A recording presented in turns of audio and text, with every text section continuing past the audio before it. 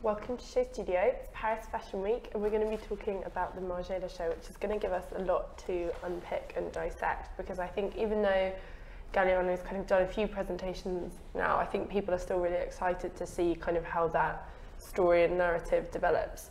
I've got an amazing set of panellists with me to help unpick sort of what's been going on in Paris so far and what we think of the new identity of the house of Margiela. But before we kind of dive in, I'll let you guys just introduce yourselves, starting with you, Mimma. Good morning, I'm Mimma Viglezio. I'm a creative consultant and the editor-in-chief of Lula magazine. Hi, I'm Lucy Moore, owner of Claire de Rouen Books. Hi, I'm Marion Hume. I'm the international fashion editor of the Australian Financial Review. You're so good at introducing yourself. I always think that whenever you're on the panels, you're very good at it. I would mumble when I begin. We prepare, you know, we rehearse in front of the mirror. In front of the mirror, like a moment to shine. So as I said, I want to start by talking about John Galliano's tenure there so far, and I just want to kind of throw it open. What does everyone think about what we've seen at Margiela so far? Do we like what we're seeing? What do we think? Is there a new identity there, do we think, or is it kind of slow steps? What's been going on? What's fascinated us all about what's happened there so far? Marion.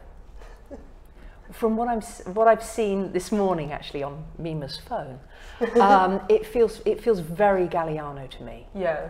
So you know, I'm waiting to see more. So I'm not talking from a position of strength on this show. But if I had to say, you know, is this Margiela or is this Galliano? I'm a real Galliano fan. I must out myself right straight away as that, and have known him right since the very beginning. And I just feel great, sort of wonderful passion seeing him fly again. So I'm just going to say I'm very biased. Do you think what he's done from the first collection he did for them, which was the couture, do you think that felt very Galliano? Do you think it's got more Galliano as he's been there longer? I don't think it was what any of us would have anticipated he might do. You know, when it was announced that he was going to Margiela, and obviously Margiela has such a sort of strong brand identity for a label that has always tried not to be a brand.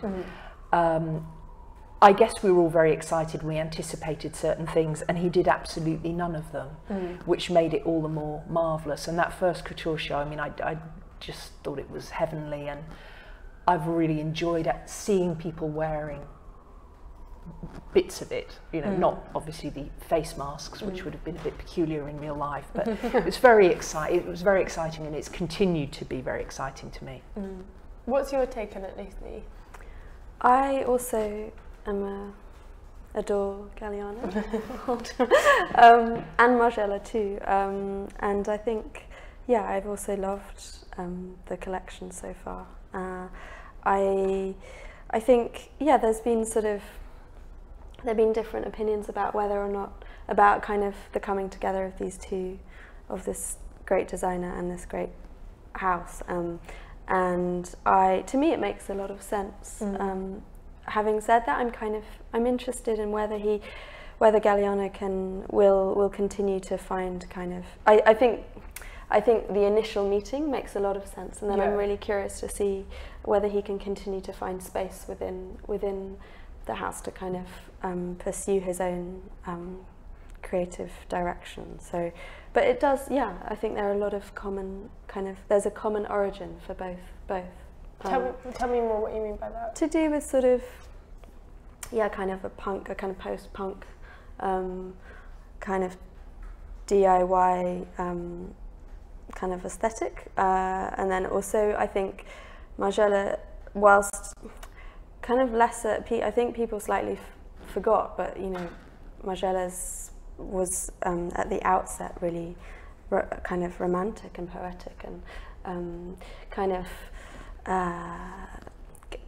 devil may care, and sort of and very imaginative. And I think it's just that Galliano obviously has always been that too, and they just express those kind of impulses have been expressed in different ways through the clothes. But I think that this kind of real fantasy and humour and theatricality is shared by both. It's interesting you talk about kind of the humour and theatricality, because I think people, a lot of the younger generation perhaps associate Margiela with minimalism, which I don't think necessarily is Margiela in a lot of people's minds. You know, if you look at the early shows and the use of reappropriated pieces, whether it was often quite ornate pieces, and I think that's really interesting, but those parallels we were talking on a panel yesterday about how kind of the history of brands or designers can get rewritten because of the internet and the shows that you can see on the internet and the shows that you can't. And I wonder if that's part of the problem with Margiela, is the later collections and the kind of whitewashing is seen as very much the identity of the brand.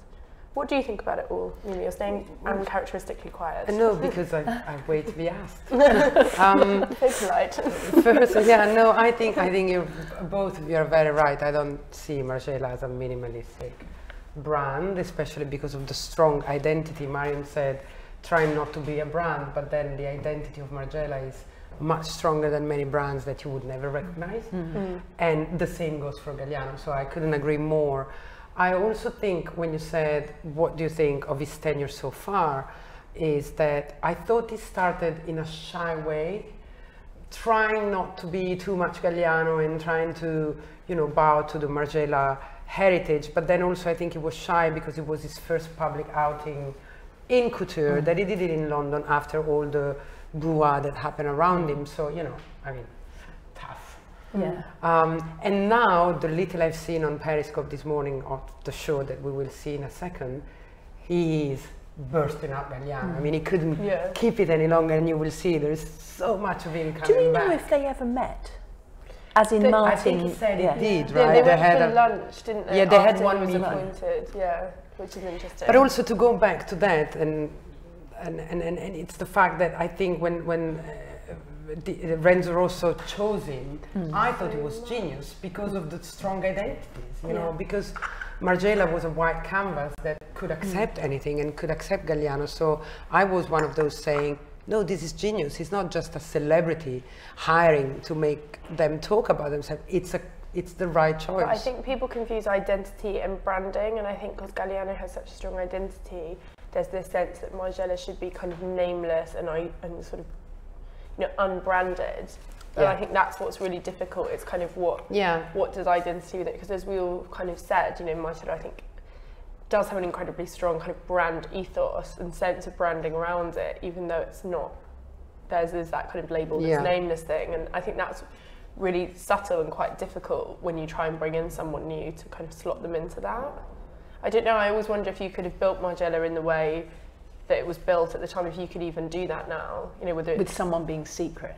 Yeah, exactly. It would be impossible, wouldn't it, in the age of the internet, because he would almost be hunted down. And what was so glorious about him, and Margiela I'm talking about in the early days, was there was this sense that those of us that were seeing those early shows, that we did meet him, but we didn't know it was him. You sort of half thought that it might be him. Could be the person sat next to you. He's not some kind of, or as far as I remember, some kind of, crazy Howard Hughes recluse. There isn't any kind of madness of I hate people. It was a choice of, I just don't want to engage in this. And the other, he wasn't the only one. I mean, people like Romeo Gigli was he was very, very shy, but not in person, not one-on-one. He was completely an engaged and normal, convivial human being. But I was thinking, though, just before, of this notion that, a man that we've never really seen, and how his brand is now being designed by a man who doesn't own his own name. There's this sort of strange thing of that coming together. Yeah, it is very strange. I think that, I think there is this certain irony to it as well, but I just wonder with that kind of nameless thing, if that's something that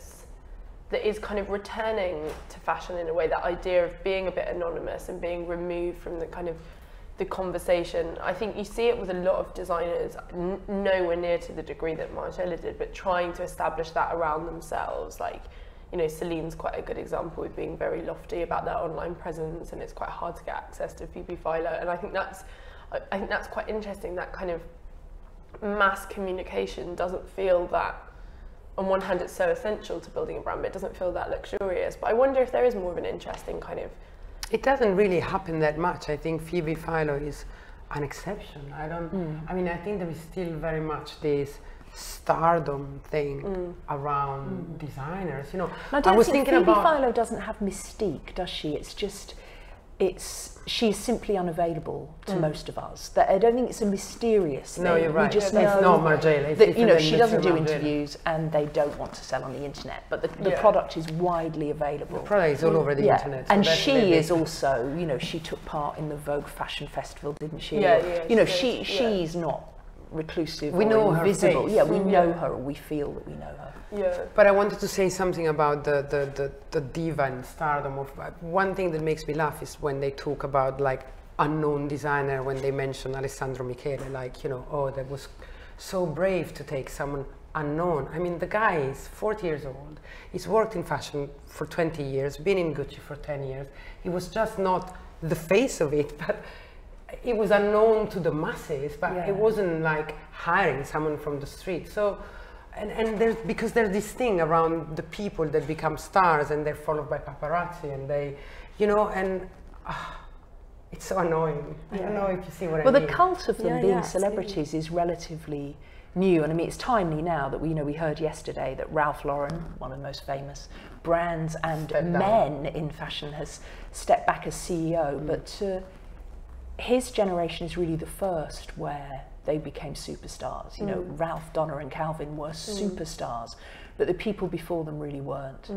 So it's only in that frame of time, which is actually it's quite a long frame of time. But it's now it's more than ever, and that's what when I don't they think say it's more than ever. It's just more visible than ever because of social media. You think if but Ralph had an Instagram account back then, I think it would have felt so just the same. It's just so much more kind of pervasive. Yeah, now. but it's more than ever because everybody in the street knows who Riccardo is, as in Tisci for Givenchy.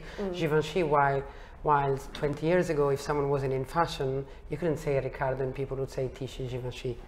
So yes, it is because of the internet, but the thing is that they think it's brave to hire someone whose name is not known, and I think it's about the experience. It's not about the celebrity around the people. That's what I'm trying to say. Yeah. It also makes business sense, doesn't it? I mean, it's not as if the Gucci move was unprecedented. Sarah Burton was really the one that we didn't know her. We didn't, we knew that there was this girl at Alexander McQueen, but how much bigger could that success have been? Yeah. Frida is slightly, perhaps different arc of success, but the pair at Valentino. Yeah, the I mean, Valentino now if I was a duo, CEO, I'd definitely be looking around the corner to see, who was on the design desk. But even Riccardo Tisci was an unknown before becoming Givenchy. Now he's a celebrity. Everybody starts somewhere where you're not known. Alessandro Michele is now a star in one collection. But then that's what's difficult with Margiela, because it's like if they just appointed someone who was working within the team already, which is kind of what was they did for a while. Which was what was happening before. Well, I think it did work. It just you can't spin a press story out of that. Do you know what I mean? Like it's just business as usual, collections as usual. And I thought the collections were really, really beautiful, particularly the artisanal ones were so amazing. Yeah, but they never said their names because the Valentino duo would have been the same, except that they elevated them to or Alessandro. But then it's like what would have been at Margiela they kept them quiet. Yeah, but maybe, what would have been the point to tell their name? Maybe the interesting question is if Galliano wasn't there for a new position, would they have chosen another well-known designer? Exactly, that's or not? Because I think the choice of Galliano is very specific and makes a lot of sense to the brand. Yeah. It makes a lot of business sense. Without compromising the the identity of Margiela. So I kind of wonder whether because it doesn't feel I like think that Galliano was a specific choice, not just because it was available. It's also very Renzo, the owner of the company. His company, Only the Brave. So for him to make what was seen as a very brave decision, that it fitted, didn't it? It all fitted together nicely to get Galliano. And at the time, remember, there were all these whispers that he was going to Oscar de la Renta. Completely different. And that seemed very believable, though. I would have thought wrong. Then we haven't seen, but I was like, no. I think he did get offered Oscar de la Renta, I think, but there was like issues over him taking his team, and the Oscar de la Renta team were really happy. So he was offered the job. I believe so. And that's what we heard, yes, but I don't see Galliano at Oscar. I don't know. I think it would just be a very different thing. I think it would be very it would just be different stories, because he's a designer that's all about stories, and I think there's certain stories that work well for Margiela, but there's certain stories that would have worked well at Oscar de la Renta. I think it was Alex Pure actually that wrote a piece when Galliano did his first couture collection, where Alex worked out how many collections Galliano would have done if he hadn't been fired from Dior, and it was something crazy, it was like 48 or something. I think that's 48 stories, so you probably think wherever he goes there would have been little fantasies and tales he had in his head that would have worked. So I think he just shapes them in a different way. Yeah, I'm thinking more about the typical client of Oscar, you know, the Park Avenue, very rich lady who goes to the theater and to the opera or to the fundraiser. I mean, Galliano's story can be outrageous, and those women are not outrageous, but I don't know, yeah, we don't know, so we can't speculate on something that actually didn't happen, but I think it's genius to put him into Margiela brand. I think it's a very good choice. I do think Lucy's point was really interesting, is like whether they would have announced any designer at all, whether it felt like they were looking to kind of like make an appointment, or whether it just felt like Galliano was available and that felt right, because it doesn't feel like they suddenly would have been like, oh, this is the name of the person designing it, just FYI, like that would have been really strange. But I'm interested, just before we have a look at the collection, I want to talk about some of the kind of codes of Margiela. I hate that word, it's such a cliche, but kind of some of the tropes that we associate with Margiela and the sort of DNA of the brand, to go through a load of fashion cliches there. And a lot of that focuses on kind of, you know, this idea of reappropriation, recycling and deconstruction. And I'm interested in just, I think those themes should be more pertinent than ever because of this kind of like, you know, magpie mentality that people have, partly because of the internet and kind of Tumblr culture of assembling different things from different sources and referencing, but how those things still feel relevant, because it's strange to think how revolutionary they were at the time, because now they're concepts that just kind of completely run through all of fashion. So I'm just interested in everyone's take on that. There's lots of questions wrapped up in. There's a historical thing though, isn't there, in that when Margiela was beginning and the same time that John was beginning, you could go to flea markets and find fabulous things for not very much money.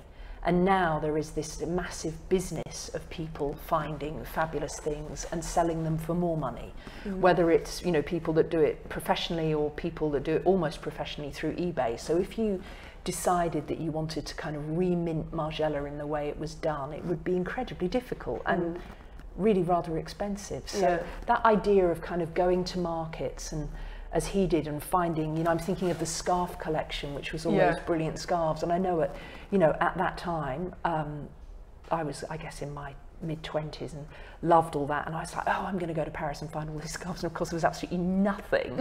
And, you know, I was just like always one step behind, and all that stuff was gone. So to appropriate the way he did and others at that time were doing wouldn't be possible now, would it? Or would be a lot more self-conscious, maybe. Yeah, it's interesting. I was thinking, I wanted to sort of ask about this because we talked about this a lot on the Gucci panel, but Michele kind of referred to what he does as fake vintage, and it got me thinking about that in relation to Margiela and in relation to this idea of kind of like, recycling things, and what's the difference between, is recycling the same when it's taking in a garment and replicating it, or what, you know, where do those lines blur in terms of like, you know, repositioning vintage or bringing things in or taking different influences? It's an interesting one. I think the comparison with Gucci is really a good one, because when we were talking about Gucci, I think it felt so kind of wonderful in terms of branding, because this kind of sense that you could maybe have one piece from the collection and then bring together lots of other pieces that might be not necessarily just from a vintage shop, but might just be something you bought in Gap or something.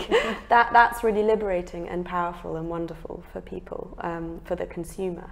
But I think what's different about perhaps Galliano coming to Margiela is that the emphasis is still on the aesthetic of reconstruction or deconstruction, but the emphasis is on, you know, Galliano is like a master tailor, and that's his kind of history, and that's his identity. And so rather than it being something to do with styling, where you just you bring different types of pieces together and create something incredible, it's much more a kind of to do with this kind of high art of tailoring to make something look deconstructed, which is like very different, and also like an evolution for Margiela as well, in a way. It's less about kind of found stuff and more, Exactly. Yeah, exactly. That is interesting.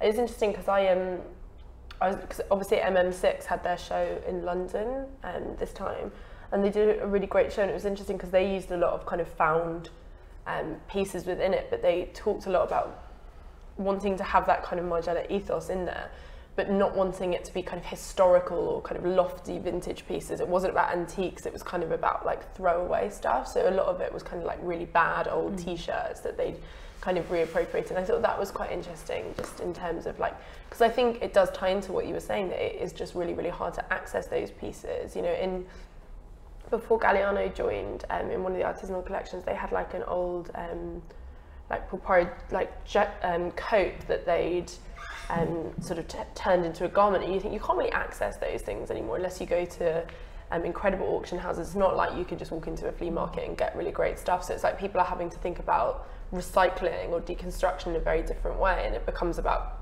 cut and fit, which is it's interesting. But where John's actually he is actually very good at that, and I'm thinking of a specific example of watching him go and to some really tacky place, and he found this sweatshirt, and it was, I remember, like, I was making a documentary on him, which is why I was there, but seeing him pick up this sweatshirt, and it was a revolting colour, a kind of Queen Mum mauve colour, and on the front was a horse off a carousel, you know, fairground carousel, and he held it up, and I thought he was going to make some, you know, horrible face of, oh, isn't this thing vile?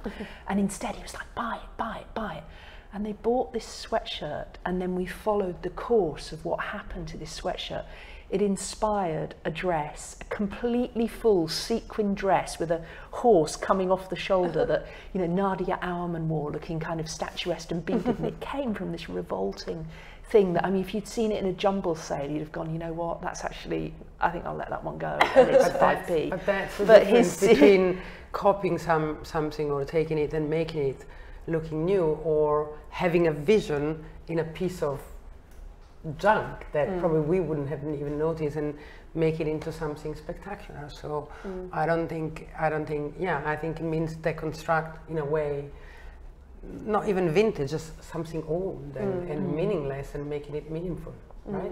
But then if you think, like, everyone made this comparison, you think about the newspaper print and stuff like that, I think that ethos runs through everything he does. It doesn't have to be about it's just a vision that he has by looking at something normal daily life, you know. But I'm not sure that it's exactly what he's doing at Margiela now. No, I don't think he's doing it. Well, it'll be interesting to see what we're going to see, but I don't feel that he's doing the same, that he has having the same process. What do you think? Yeah, I agree. He's not Instinctively, doing that, is he? yeah. I want to know, before we look at it, I want to know more about this documentary. When was this? Sorry, I'm just fascinated. It was for the South Bank show when on John Galliano. Is it online? Can you see it? Do you know what? I don't know, but it's. You should definitely upload it. It's really interesting. Yeah. Is it called John Galliano by Marion Hume? No, I didn't direct it. I worked on it, but it was I was series researcher or something, can't remember. But it was the transition moment between when he went to Givenchy. Actually, it was that moment when he went from being, you know, a London reckless, wild child to going to couture, which now is a transition that we've grown used to. You know, we've seen we've seen the whole arc, haven't we, from the beginning to the end, but then was rather extraordinary. So yes, please track it down. Yeah, that sounds amazing. It's good. Should we look at the shade from this season? This is autumn winter. Yeah. So just to give a little bit of background, I think the biggest themes is kind of lo-fi, sci-fi with a hi-fi finish. I don't understand those notes, but maybe someone can translate for me. But they've talked about, oh my god, yeah, this is, yeah. Let's just let the clothes speak for themselves. Yeah. There's a serious lady bag there, isn't there? Yeah. It looks like a Birkin bag. Kind of ironic Birkin in almost toothpaste white. Well, it's very lady, like the whole... And look at the hair. The hair's very prominent, isn't it? It's the hair important is extraordinary. for the silhouette, I think.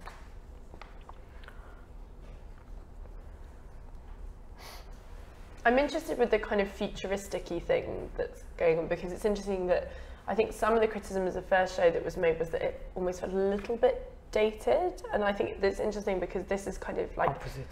Well, it's doing something that's very classic, you know, like number 4 is almost identical to number 1 in some ways, so that kind of like quite 50s-y kind of coat and the hair, and it's very retro, but then it's almost quite spacey, do you know what I mean? And I think that's quite interesting.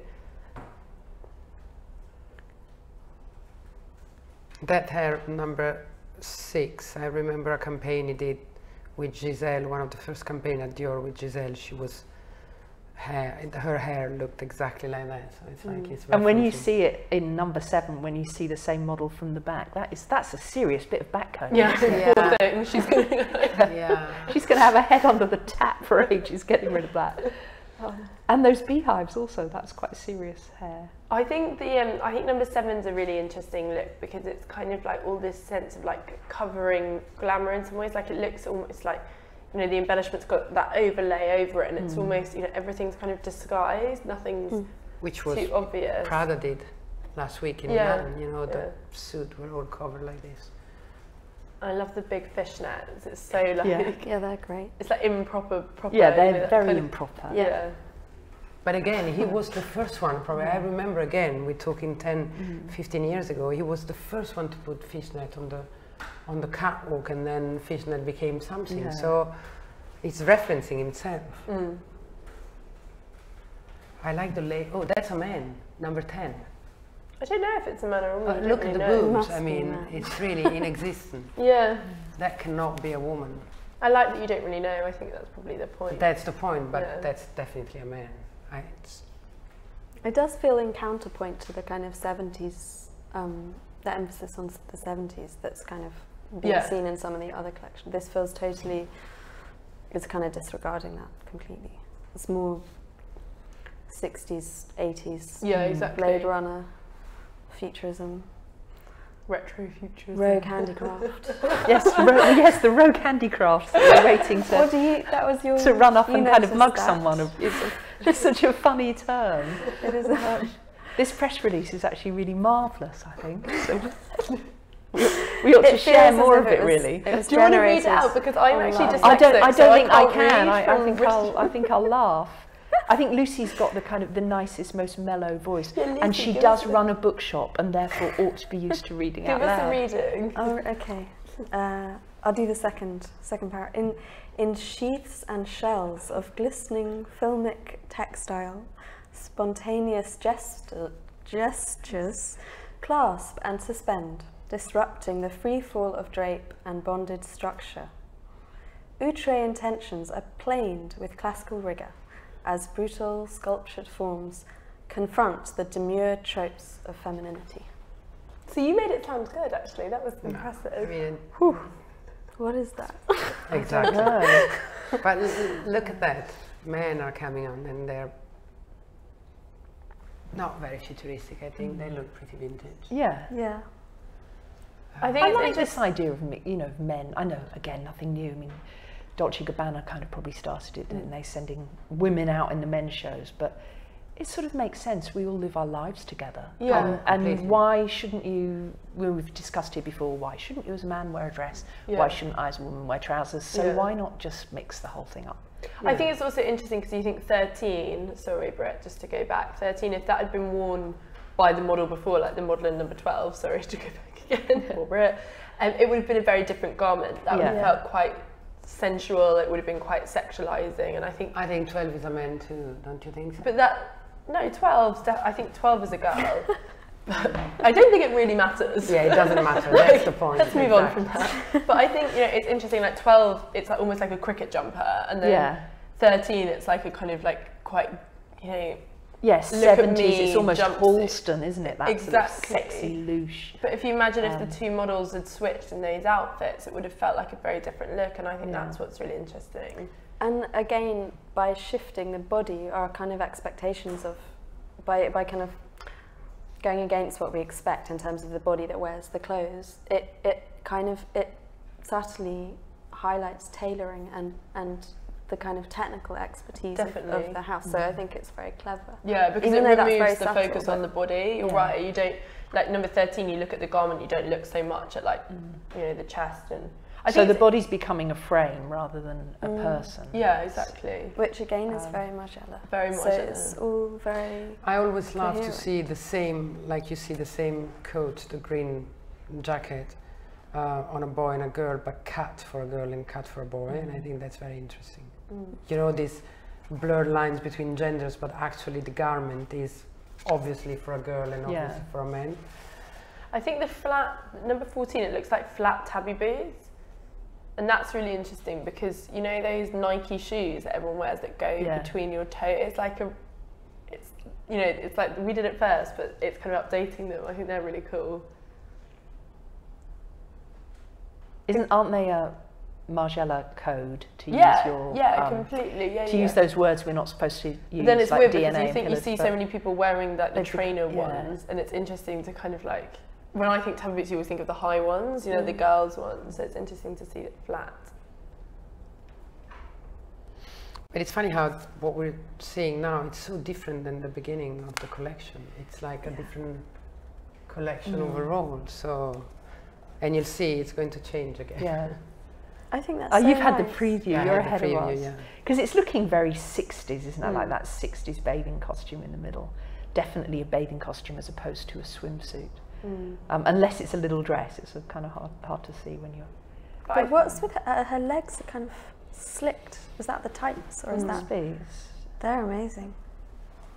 I think it's interesting about kind of taking these like tropes of feminine dressing, you know, like number 19, like it's quite a kind of a dated idea almost, you know, like retro coat with a leopard print collar, and it's the same with the looks that opened it, you know, it's like a kind of almost like a cartoon of a fashionable woman, you know, the coat with her statement handbag, and then kind of tweaking them and pulling at them. I think that's interesting. But what do we think these statement handbags are about? Because I can't think that it's as obvious as, you know, Margiela's just going, that was commerce, of course, but business. Usually when you see, you know, models hauling a huge bag down a catwalk, it's like, oh, well, here's the sales pitch. But do we think this might be a bit ironic? I mean, I think it's presented with irony. No, Mimma doesn't. Mimma's like, but I think it's about commerce. I mean, they're not great. Renzo's trying to make a buck. It's like, do you can like you them? please put some bags on the catwalk because that's all we sell. No, yeah. And now you'll see the geisha look. They have little bags on the back, which is quite fun. They, you know, the geishas, they have these cushions on the bag, and they have. I think this is all about like the performative nature of dressing. It's about like, you know, female dressing. So the geisha, that process of like transforming yourself and getting yourself dressed up, it's drawing parallels between that and a woman wearing, you know, Park Avenue coat and a big handbag. It's a similar thing. It's kind of what you wear to transform yourself into a correct and attractive woman. Or a character. So there are parallels, I think, between. So what we want now is to see John's mood board given this strange piece of language. It doesn't really reveal. Well, it's three collection already. Yeah, it's like Kathy come home goes to runs off and goes to Tokyo or something. It's a take on women changing character with their style. No, I think it's about just looking at the way clothing makes you a woman, which is like, I think quite interesting. This notion that you like you put on this kind of costume and then that makes you an appropriate female. I think that's quite. Interesting that he's kind of playing with that. See the bag, see in 24, you see the bag from the back. Oh yeah. Geisha, and it's little, they're not even backpacks, they're really bags, if you see them from close, but they're worn.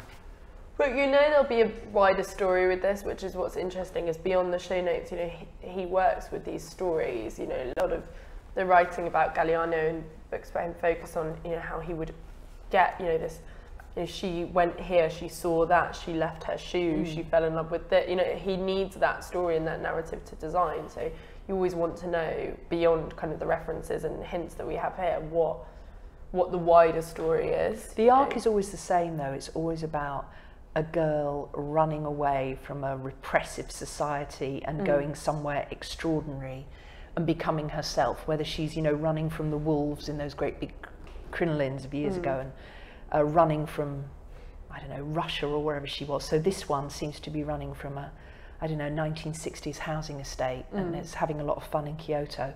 But then 26. Yes. It would have been so much fun. Yes, I wouldn't have put planed with classical rigour.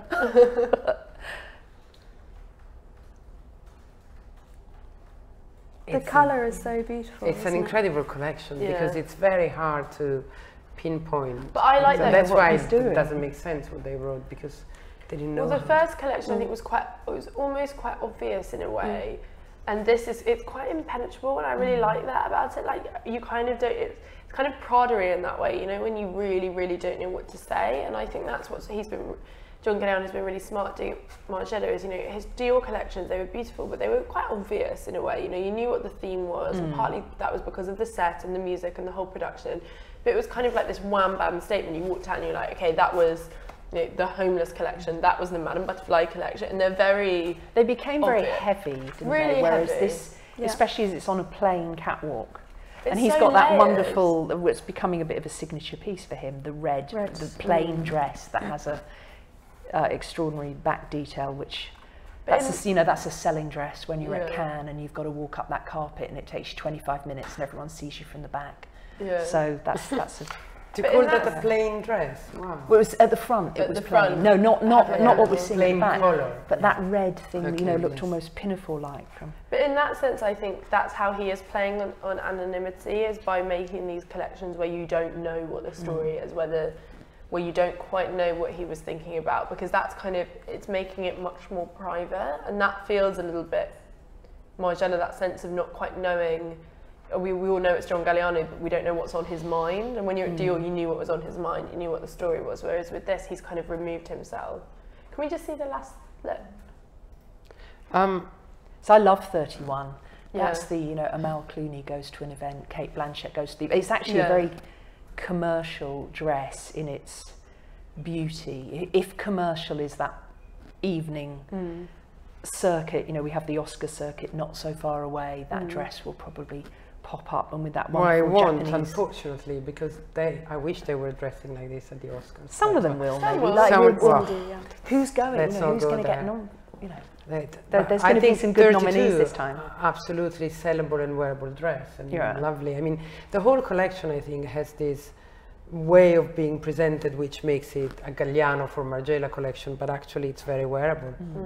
But what strikes me the most, and I'm not a fashion critic, so I shouldn't be even talking, but I loved it. It's an extraordinary collection, but I don't understand. I mean, there's 3 collections in one for me, and I wish someone would explain to me I think that's the meaning of all of this. You're not meant to understand it. That's what I was kind of very badly trying to explain. I think that's what's so exciting about it, is I don't quite get what's going on at all, and I don't get what the stories are, and it's kind of not just the same with this collection, it's the whole trajectory. I mean, the first one I think you could get, it was like, you know, his take on the masks, his take on, you know, process, because the fact that he let all the toiles come out, and it was kind of him showing what he was interested in the Margiela kind of archive. And then since then it's kind of, I have no idea really what he's thinking about and what his passions are and what he's excited about, and I think that's what's so intriguing, because it's kind of removing from that conversation of like being like, this season I was looking at, you know, Lucian Freud, you know, that kind of really bang, bang, bang, this collection's about this collection's about this. It's very kind of removed, and you don't really know what's going on. But I also feel he has this burst of creativity that it's been frustrated for a few years, and he has trouble in containing it. I don't know. The result is beautiful. But so in a way, I it's have no smart to problem do a with it. collection that's really diverse, because if you think just from a retail perspective, like, you know, the smartest brands, they're dropping things at certain point. It's not the same anymore that it's like the whole collection arrives and then customers patiently wait for the next collection. Like, you have to constantly be refreshing and putting in new stock. So actually, if you can do a collection that is like, you know, 3 collections in one, or very distinct ideas, that in retail, that's going to work really well, because it means you're always delivering something that feels a little bit new to the shopper. You're not just kind of putting everything out there and then it feels really tired. I think if you can do a diverse collection well, then but it still delivers all at once. It still stays. But a lot of people aren't doing that anymore. They're working in a way that kind of drip feeds stuff in, which is really interesting. So getting things ready at certain points and then delivering it, particularly if they have their own retail environments. And that's why, you know, so many retailers are working with labels to do like exclusives or little capsules. It's to try and keep things always fresh. So I think that's interesting. Should we see the close-ups? Yeah, the bags I'm confused by. I don't know about them. I don't. I feel I've seen so many. You know, we're so bagged out, aren't we? Do we need any more bags? The gloves are great though. Yeah, the gloves are really good. Yeah. But the gloves are like Margiela signature. But that's the only sci-fi thing that is referred in the last line of the press release. I don't see any other sci-fi. I think the vibe is quite sci-fi. It is that kind of Blade Runner-y. At the beginning, yes. I was just thinking that without kind of talking too much about, you know, why Galliano stopped working for so long, in terms of this new kind of stage in his career, it makes a lot of sense that he would be working in this way by a kind of lightly, kind of almost teleporting from this kind of character to this one, to this, you know, jumping around, rather than kind of being on this intense wheel of, you know, this story, this story, this story, this story, and kind of constantly having to move forward, which is, you know, what he talked about, you know, being so difficult. I think there's such a, this is kind of like really, it's so confident and kind of resisting, like the, you know, he's really saying this, he's an incredible designer and he's going to keep working and just work in his own, it feels like his own way, you know, to not now, to maybe stop, just. I think he's resisting those like seasonal obsessions where you have to completely immerse yourself in something and then do something else. I'm sure that there's as much obsessing that goes into this, but you're right, it doesn't feel like he's getting kind of like into those like swamped by it. It feels much more light and just free and eclectic, sort of, which is very Margiela when you think about it. That's interesting. That's a really good point. That skirt is beautiful. It's really good. Number 9. Worn by a man. I'm going to try and do my hair like that. It's going to be a complete disaster. I'm very excited. You might need to get some kind of pieces that go in there. Yeah. I don't think, even with your hair, I don't think you'll be able to. Yeah, I think they put some helpers. It needs to be helped. Maybe I can try. It's interesting with 11 because it's like cellophane almost, you know, under this kind of cricket. It's really weird textures. It comes back on the hat. Love that sort of 60s Pacamac hat. It's gorgeous. The bags, I kind of agree. I'm confused. I do think the bags are just a commercial thing. They look. They're a hybrid in between a Birkin and a new Saint Laurent Paris one. But aren't we getting to the point that we sort of don't need the bag on the runway anymore? We've had like 10 years of models hauling hardware down the runway. I do think he's done a better job than most of making the bags look like they're part of the story, because we did spend a fair amount of time trying to work out what the bags were saying, you know, which with most designers you just be like, you just kind of ignore the bag, you're like, oh, there it is, of course it's there.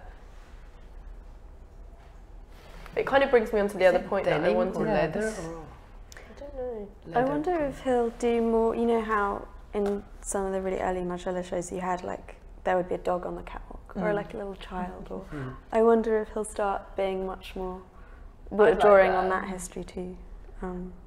That bag is interesting because I can't work out, does it even go over the shoulder at all, or is it literally just tied around the front? I think it's tied like you see in the next picture. See what I mean?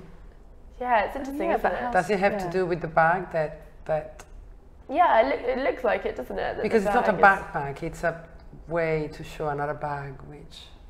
Well, it's almost like a bum bag, but worn on the back. You know, it's really weird. It like straps around you. It's really strange. It's very impractical. Really impractical. Look at you. I'm finding it quite stressful, actually. Do you know what? It's just a bag, and it's put there not to look like another bag on the catwalk, I think. So maybe you would wear it normally, just tied. Yeah, like I think you just have it tied on your shoulder. Look, they just put the tie. Yeah, it's just a bag that normally you hold in your hand. Which is actually really beautiful. It's really beautiful. Yeah, thick core. It's very, very beautiful. They did it in the MM6 show. They wore bags as kind of bandeau tops. So it's kind of... Does he design the leather goods as well? I don't know. I'm sure he has a hand in it. Yeah, they are really beautiful, actually. Now this number 22 is the front, well, the kind of side of that red dress. Yeah. So when you saw it coming towards you, it looked so almost simple. pinafore-like and very austere, and yet it's got this wonderful Japanese detail of these fighting fish and gold foil happening there. It's interesting. One of the topics that I wanted to talk about was kind of like who we see as the Margiela woman, like who wears it. And maybe it's interesting given that we've got the bags, because perhaps that is part of the thing, is to make it more of a kind of something that everyone kind of buys into and is beyond this kind of, we often talk about like, you know, intellectual women buying it, but obviously they need something that's a bit more kind of open and mass than that. Who do we see as Margiela shoppers though? I think it's quite wide, isn't it? It's very difficult to pinpoint, because if on one side brand's owner, they want their brand to be for inverted commas everybody, because if it's too niche and too fashionistas, then there's no loyalty and there's no market enough. On the other hand, designers like this one, they probably have someone more niche in mind.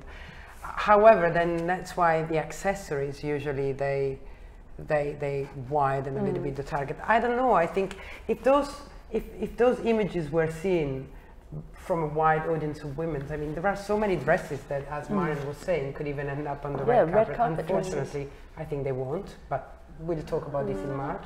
Yeah. But I think they will. I think we have a very. I'm going against you here, Mimma. I think we've got a very exciting red carpet season coming up. Yeah. Because there's some very strong female roles. You know, we're going to have a very hard fought for Best Actress, Best Supporting Actress in the BAFTAs and the Oscars, and those, you know, we have these wonderful women now who dress brilliantly. You know, Rooney Mara, Kate Blanchett, Kate Winslet. You know, people who are very good at red carpet dressing. So I'm going to bet you 20p. I always I'm going to go out cry when I say watch the red carpet of the Grammys. I don't think they're going to be wearing these shoes. It was the most horrendous thing. So I bet you £20.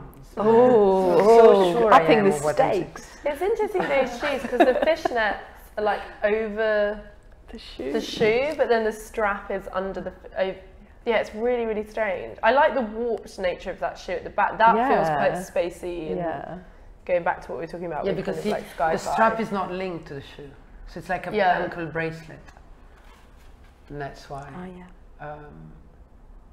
It's very interesting. I think those things will sell, but those dresses are not difficult to wear. No. Even the kimono looks, actually, if you dissect the styling, I think it's more wearable than ever, actually. But you know, it's very difficult to say. I do not know if the Galliano era at Margiela is doing well financially. I mean, commercially. I don't know. I don't know. I don't know. I don't know either. I think Margiela, if they're smart, that could be one of those brands that is a bit like Com, in the sense where you look at it as kind of really, you know, high, incredible, like the most amazing design, but then the plethora of products is just ginormous. And you think, you know, they've got the perfume, they've got so many accessories, they've got all the little objects, they've got MM6. You think the opportunities are there. It's easier to decode than a Com show live, isn't it? I mean, commerce can sometimes be very perplexing, whereas this, we can see it, you know, the pieces that you can wear and that can be sold are quite clear. Yeah, completely. So do we like it? I do, yeah. A lot. Yeah. What do you think it says about his, we've made quite a lot of, I think, intelligent musings on how it says about, what it says about how he wants to work. What else does it suggest to us? Is it kind of a slower you know, way of designing than at Dior? Is that what we think he's doing? Something that's I hope so. I mean, that way of designing. He's a clever man. Destructive. He knows who for he's designing, and also time have changed. We're not in the early 90s anymore. He shows us as he's a great designer, but he's also an intelligent person. Yeah. He's doing and there his job isn't this well. huge set and all these things that must, you know, just be so exhausting for designers. He seems to have, you know, he's on his mark, isn't he? Here, I totally doing agree. well. But he's coming out more and more. Yeah. Well, should we give him a round of applause to wrap things up? Yes.